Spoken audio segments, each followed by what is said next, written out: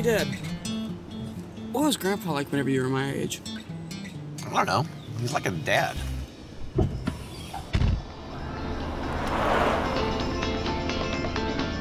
Grandpa make you listen to this terrible music? You mean, did he culture me? You bet he did.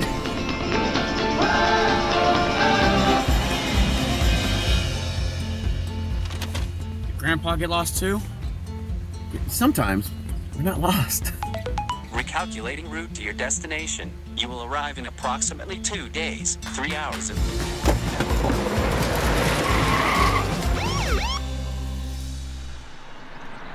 What's your license insurance? Did Grandpa have a lead foot too? Amen. Grandpa teach you to pray before every meal like that? Yeah. For every meal.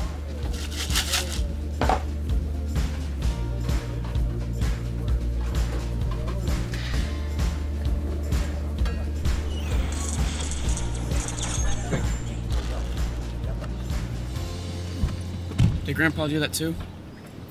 Yeah.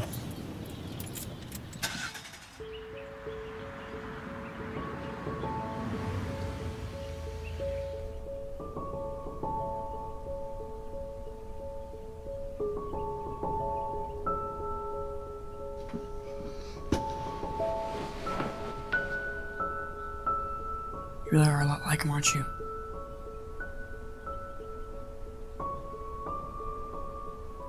I hope I'm like you whenever I grow up.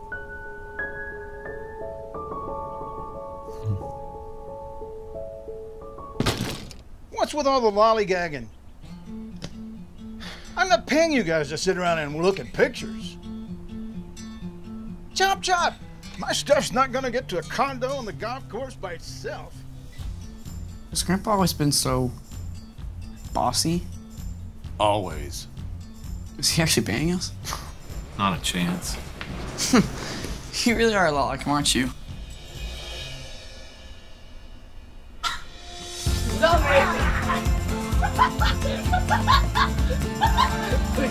Please stop this.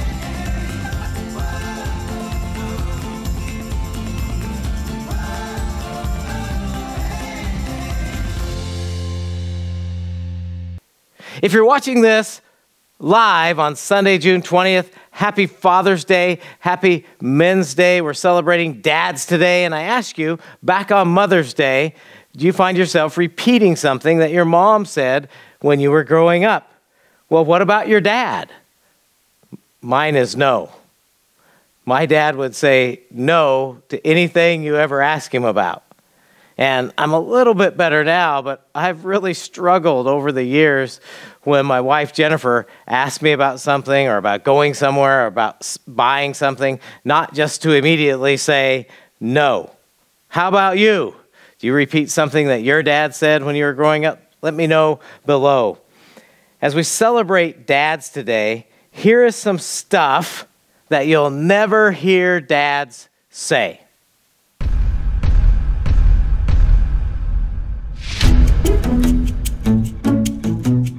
I don't care how late you stay out. Stay out as late as you want. You want to borrow the new car? You want to borrow my credit card? Kids today, they really have it rough. I have no idea where we are or where we're going. I mean, when I was their age, life was easy, super easy. Why haven't you gotten a tattoo yet? How come you don't have any piercings yet? Yep, we're lost. We are completely lost. Ooh, sports. Just do whatever the mechanic says to do. Vehicle maintenance is completely overrated. Look, whatever the mechanic is asking, just pay him. Pay him whatever he wants. I wish they had soap operas at night. I like that boy. You should date him. You should date him immediately. Well, what about the creepy guy with the motorcycle? He's cute. Yeah, sure. Spring break in Tahiti sounds fun. Hey, make sure you get all your video games done before you start your homework. You don't have to pass all your classes. What? You have a project due tomorrow and you've known about it for 4 weeks and you haven't started yet? Sweet! Doesn't anybody want to know if we're there yet?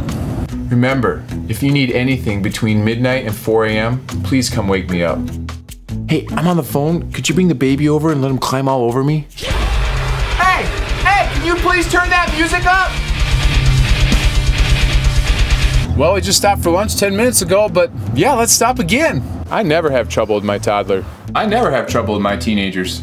I never have trouble with my adult children. You know, she's right. We are ruining her life. Yes, more homework to correct. All right, whining. Yay, tantrums. Vomit. We just really need to spoil these kids more. Sorry, buddy. I don't know any good jokes at all. You're 16. You pretty much know everything now. I think 18's a great age to get married. Okay, remember, make sure you turn on all the lights before you leave the house. Hey, could you leave the front door open for a couple hours? Thanks.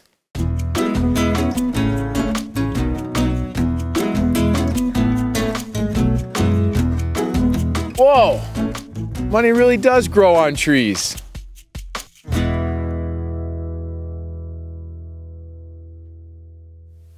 This is a day we celebrate dads and how much we love them, but I do want to acknowledge this may be a tough day for some, and for some there may be some negative emotions associated with this day.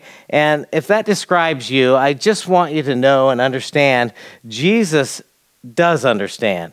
And he's able and he's available to help you work through any pain. Now, thankfully, for most of you, this is just a day Jesus can double your joy as you celebrate your dad. Let's pray together. Lord, thank you for the blessing of our dads. And, you know, if our dads have passed away or maybe our dads weren't all that great, we thank you for being here to comfort us in your love, Jesus. And as much as we're thankful and appreciative of our dads, we do want to just say, above all else, we love and appreciate you, Jesus. And right now, Lord, speak to each heart and speak to each mind exactly what they need to hear, what they need to feel, and what they need to do to show their love for you, Jesus, and to show their love and appreciation for their dads. Amen. Danny McCubbins is going to be sharing the message today, but before he does that, let me know you're here today by filling out your connection card at Holley Church Online. If you're already at Holley Church Online, just click on that connection card tab in the upper right corner. If you're on one of our social media sites, you can leave that page up, open up a new page, go to holleychurch.org, click on Church Online at the top of the page, and then you'll see the connection card tab on that next page. You could also give from Holley Church Online. Just click on that Give tab. We thank you very much for your faithful support of the ministry of Holley Church. All the giving options are up on your screen. And if you're new here at Holley, we are so excited you're here today, and we have a free gift that we'd love to send out to you. It's a book co-written by myself called Unshakable, and all you need to do to receive your free gift is to fill out your connection card at Holley Church Online, and then just make sure to mark, this is my first or second time here. Danny's going to share today's message right after the worship team leads us in praising Jesus.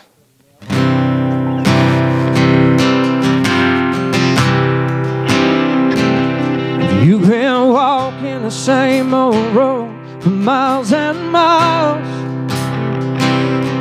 You've been hearing the same old voice tell the same old lie. You're trying to fill the same old holes inside. But there's a better life. There's a better life. If you got pain, he's a pain taker. If you feel lost, he's a way maker. If you need freedom to save him, he's a prison shaking savior. If you got chains, he's a chain breaker.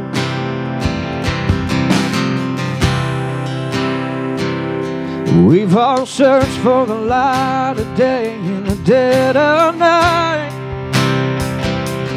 We've all found ourselves worn out from the same old fight. We've all run to things we know just ain't right. But there's a better life. Yeah, there's a better life. If you got pain, he's a pain taker. If you feel lost, well, he's a way maker. If you need freedom or saving, he's a prison shaking savior. And you got chains, well, he's a chain breaker. You believe it, you receive it, you can feel it. Somebody testify. You believe it, you receive it, you can feel it. Somebody testify. You believe it, you receive it, you can feel it. Somebody testify. If you got pain, he's a pain taker. If you feel lost, he's a way maker. If you need freedom or saving, he's a prison shaking savior. And you got chains, well, he's a chain breaker. You got chains, he's a chain breaker.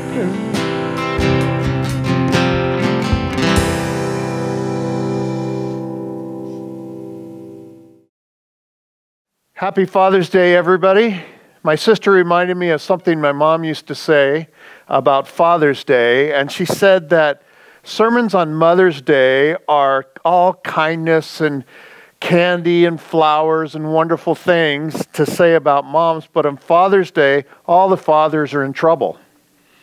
I'm not going to do that today. Instead, I want to encourage you to not be just a good father, but a great father. So what makes a great father, husband, grandfather, or great-grandfather? First, I want to congratulate you on being here or watching online today. This puts you a step ahead of a lot of men, and it means that you're interested in God's plan for you and His words to you and how to be a godly man. Now, I'm just not talking about fathers today or two fathers today. If you are a role model in any way, what I'm talking to you about today will relate to you, I hope, as a mom or a dad, a guardian, teacher, coach, uncle, boss, or bus driver. You have a direct influence on those who look up to you, and believe me, they look up to you. You're going to hear me address mostly fathers today because, well, it's Father's Day, right? But I hope you will be able to apply some of the things I say to your life, and it will make sense to you. I don't know if I was a good father or not. All I can remember is the mistakes I made, like the banana peel on the floor. We have 3 boys, all about 2 years apart, and at this time they were like 6, 8, and 10 years old. I was walking through the house one day, and between the living room and the kitchen, there was a banana peel on the floor. And all the boys were watching TV, some program, and I said, "Who threw the banana peel on the floor?" Now, I swear to you that all I was going to say is, pick it up and put it in the trash. But when I said, "Who put the banana peel on the floor?" they all looked at me with this blank stare and shaking heads. Nobody. But one thing I knew for sure, it wasn't me and it wasn't their mother who dropped the banana peel on the floor. That left them. So I said again, "Who put the banana peel on the floor?" in a little bit more of a stern voice. Nothing. Blank stares, shaking heads. They knew nothing about it. Now I'm getting upset. I was a father that never ever let something like this just slide by or ignore someone lying. That just teaches them that they can lie and get away with things. and one of them was lying. Who, though, was the question. Okay, I said, turn off the TV. We're going to figure this out. So I gave them all one more chance. Looking them straight in the eye, who put the banana peel on the floor? Nothing. So using the wisdom of Solomon, I said, okay, everybody's going to get a spanking. So I said this because I was pretty sure, I was about 90% sure, it was my middle son, Justin. Justin was the culprit, I thought, because he was always eating something and throwing the trash and peach pits and peels or whatever, behind the couch. That was Justin. So I was pretty sure it was him. So no one said anything. Well, so I called Justin out for the first SWAT because I thought, well, he's going to confess. So he comes up, gets his SWAT, never says anything about it. And I was pretty surprised. Now, I gave hard swats, not like their mother. Their mother used to use a spoon or a hairbrush or whatever was handy at the time, and it rarely hurt the boys. Matter of fact, as they got older, they would laugh through it, which really made her mad. But not so much with Dad. Justin took his spanking without saying a word. And I thought, well, he must not have been him. I mean, he wouldn't want his brothers to get a spanking for something he did, would he? Next was my youngest son, Levi. So I was 10% sure it was probably Levi. But Levi hated spankings. He always wanted to know how many, how hard, and they were going to be. He was already crying and holding his hiney and flipping around like a bass. Just about the time I was rearing back to give him a swat, he says, okay, I did it. I dropped the banana peel on the floor. And I said, okay, Levi, thank you for telling the truth, but here's the deal. You're going to get a swat for leaving the banana peel on the floor, and you're going to get 2 more for lying, because it's important not to lie. So Levi got his swats, and it was all over. And I looked over, and Gabe's on the couch, grinning from ear to ear, because somehow this time he had escaped a swat. So the story goes on, because I'm feeling guilty now about my son Justin, who I gave a swat, and he didn't deserve it. So after dinner, I told Justin how sorry I was and that he could stay up late that night, and we'd have ice cream and popcorn. He gleefully accepted my apology and as a peace offering because, parents make mistakes, right? But that's not the end of the story. Some 15 years later, we were having a family gathering. It was Thanksgiving or Christmas or something. We had our boys, their wives, and some of their kids there at the time. And this story comes up, the now famous banana peel on the floor story. When my middle son, Justin, now a cop, says, yeah, I was really the one that threw the banana peel on the floor. What? Are you kidding me? And about that time, we all realized something. We swung our heads over to look at Levi and said, Levi, why in the world would you confess to dropping a banana peel on the floor and getting a swat for it? He says, I don't know, I just panicked. So I will ask you again, what makes a great father? Because we all make mistakes. We've all screwed up. Is it the Bible? Is knowing the Bible inside and out make you a great father? Well, the Bible certainly is a great tool used correctly, but not necessarily what makes a great dad. I think we have all known Christian men or those who were strict church goers who were not necessarily good dads. As a matter of fact, isn't it almost always the pastor's kids that are the wildest kids in school? It certainly was when I was in school. And that was my number one fear when I was asked to be a pastor up in Portland, was for my kids. And it was the only thing that caused me pause in going into full-time ministry. I was worried about my kids and how they would turn out and what would happen. So about 2 years or 2 or 3 years into the ministry, I asked the boys if they liked me being a pastor or not. And they said, yeah, we like it. And I said, why? And they said, because you can go to our games. This answer surprised me, but it shows you what's important to kids. Now, God's word can definitely make you a better father, husband, and person. 2 Corinthians 5:17 says, therefore, if anyone is in Christ, he is a new creation.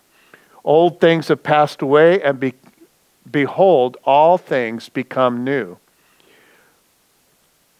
If you are following Christ in his teaching and striving to be a better Christian, husband, father, employee, friend, this will definitely help others to look up to you and even want to be like you, especially your kids. However, if you are living one way on Sunday and another way the rest of the week, your kids are going to see that also. And that is exactly what they'll emulate. The same is true in attending church. If it's not a priority for you, as your kids get older and start raising their own families, it won't be a priority for them because that is what they were taught. This I have seen over and over and over again, sadly. But let's face it, there are a lot of great dads out there that aren't Christians at all. For many years, my dad was one of those. My dad was not a Christian when I was growing up, but he was still a great dad. As I was preparing for the message today, I was thinking, what made my dad a great dad? What can I say today to fathers and grandfathers and anyone who has an influence on kids to help them create a legacy to be admired and sought after? My dad was a good dad, but after becoming a Christian, he became a great dad. My goodness, my dad is so revered. He's been passed away now for about 5 years, but still so revered by the family, and even strangers still come up to me today and say, I want to tell you a story about your dad. The funny thing is, my dad didn't even realize it. He didn't realize the influence that he had on so many people. Was my dad perfect? Oh, far from it. There were lots of times where I would just want to pinch his head off, as my mom used to say. He could be extremely frustrating, exasperating, narrow-minded, stubborn, very difficult to deal with. And I'm sure glad I didn't inherit any of those traits. Father's Day can bring up great memories and sad memories or terrible memories depending on what you've been through. And I am sorry if they do bring up those negative memories. But I want to remind you what the Bible says. It says in Genesis 50:20, what others meant for evil against you, God meant it for good in order to bring about as it is this day. In other words, where you're at today sometimes reflects where you were at before and what God has done in your life and matured you and brought you through and made you stronger. My dad is a great example of this. He had a rough childhood, and he had a lousy father. His father was seldom ever home. My dad's parents fought so much that they would speak to each other. They wouldn't speak to each other for months, but they would speak to each other through my dad. His name was Frank. And they'd say, Frankie, tell your dad to pass the salt. This is at the table, 3 of them sitting there. Or Frank, ask your mom to pass the butter. After a time, his parents divorced. His dad became severely depressed and checked out of life really altogether. He was really never there. So I know he didn't become a great dad by watching his father or by his example.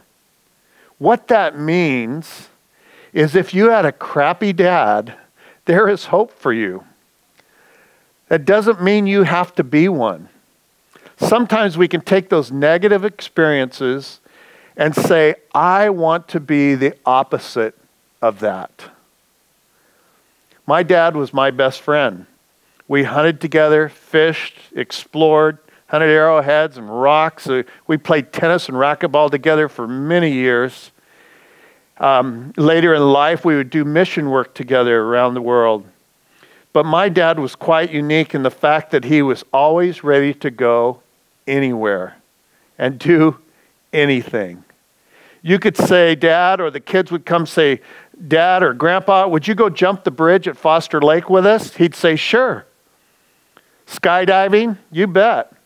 Caving, hiking, camping, motorcycle riding, horseback riding in Eastern Oregon, let's go. He was always up for anything.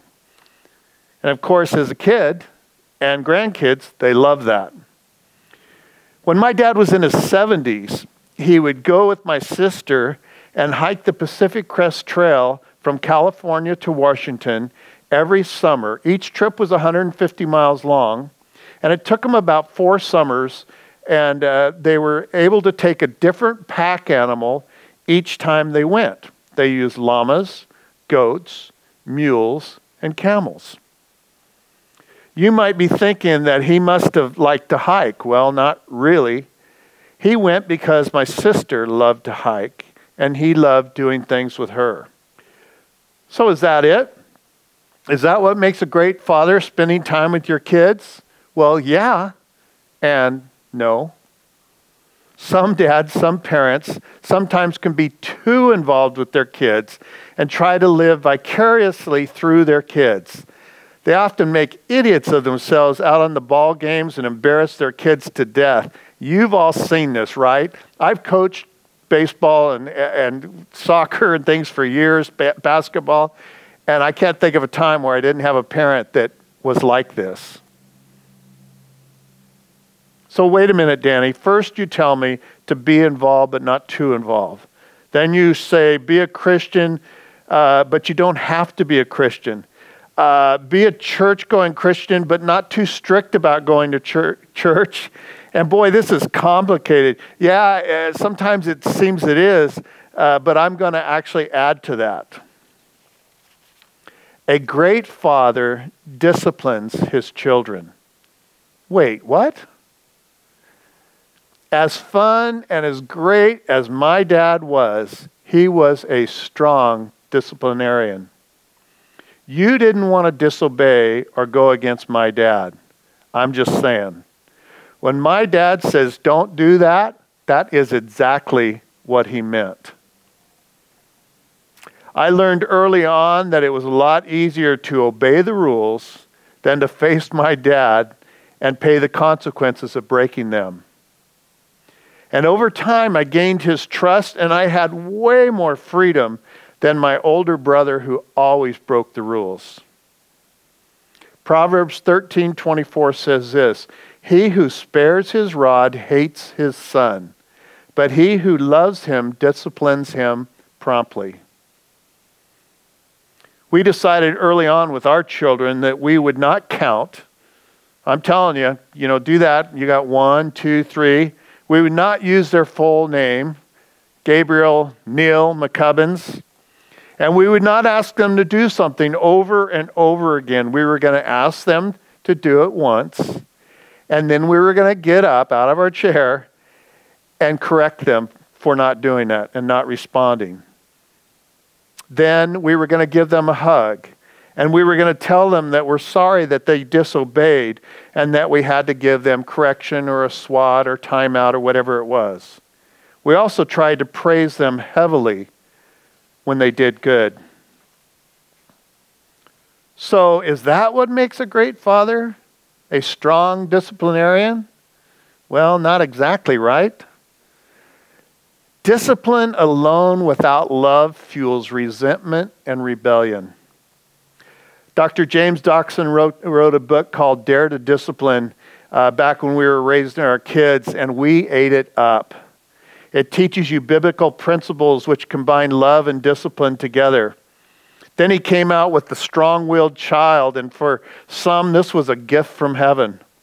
If you are struggling with your parenting skills, there are a lot of very good resources out there for you. You are not alone.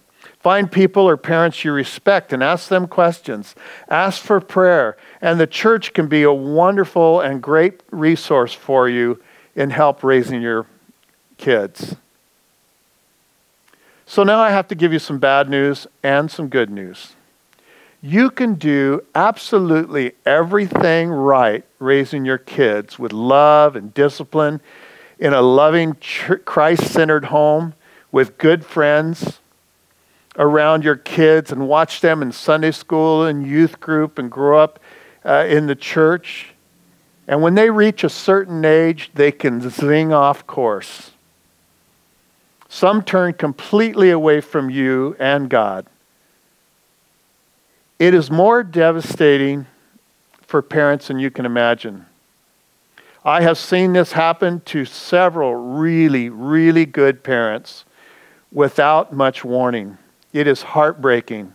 It is also an insight to how much God loves us by giving us free will, and how He feels when we reject Him and choose our own way instead of following Him.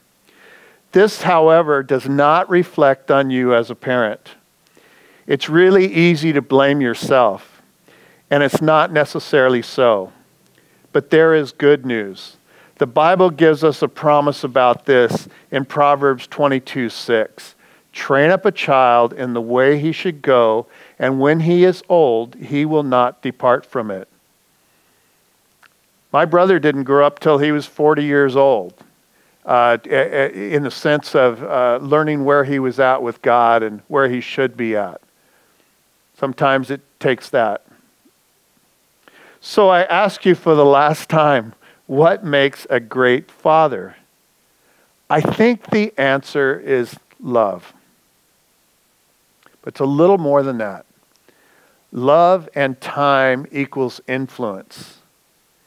If you love your children, you will be interested in their lives. If you love your children, you will train them up in the ways of the Lord. If you love your children, you will discipline your children. If you love your children, you will sacrifice your time, energy, and self to be involved with them. You have to love them more than you love yourself. These are all examples of what Christ does for us and the love that He has for us. I'm not asking you to go jump off the bridge in Foster or hike the Pacific Crest Trail.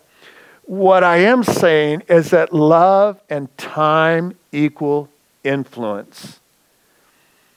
We have heard this over and over the past 5 years ago.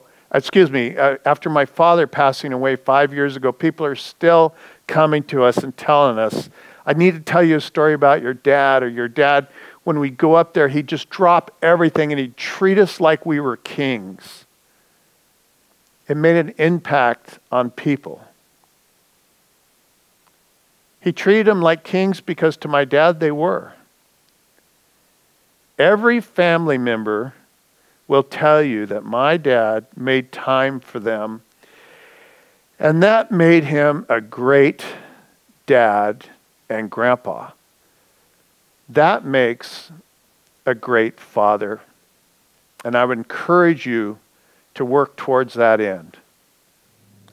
Thanks, Danny. If you haven't done so already, make sure to like and subscribe to Holley Church on YouTube, and to like and follow Holley Church on Facebook, Instagram, and Twitter.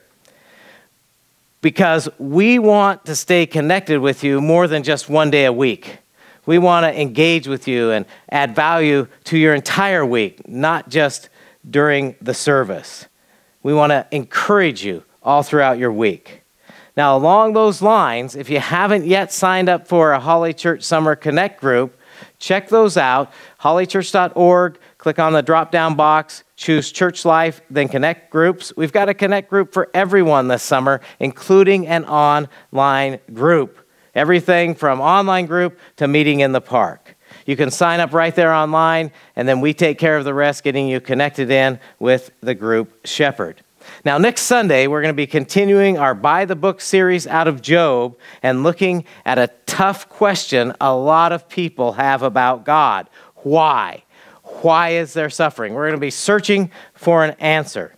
It's also Crazy Sunglasses Sunday. Now, I'll have mine on, so join me in the fun. That's next week. Right now, the worship team is going to sing us out. Happy Father's Day again.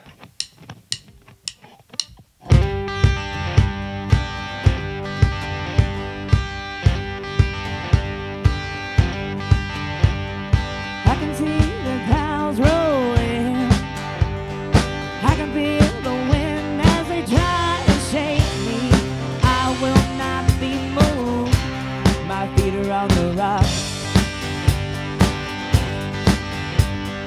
I can see the waters rise.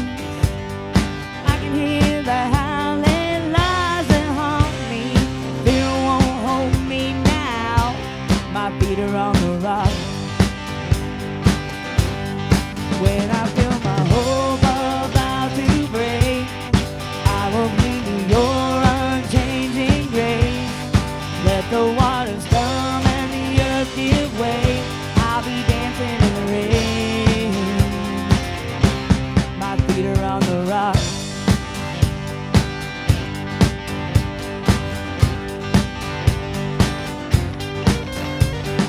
I can see the morning light. I can feel the joy on the horizon. In my faith is bound. I stand on solid ground. When I feel my hope about to break, I will cling to your unchanging grace. Let the waters come and the earth give way. I'll be dancing in the rain. My feet are on the rock.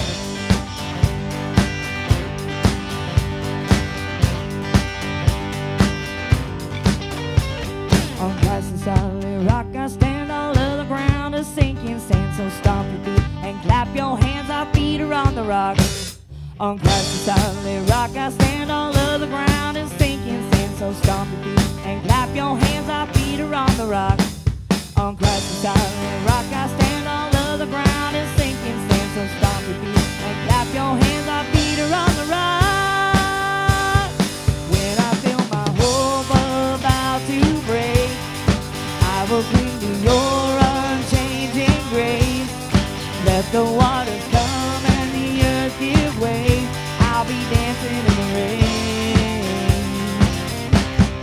When I feel my hope about to break, I will cling to your unchanging grace. Let the waters come and the earth give way. I'll be dancing in the rain. My feet are on the rock. My feet are on the rock. My feet are on the rock. My feet are on the rock.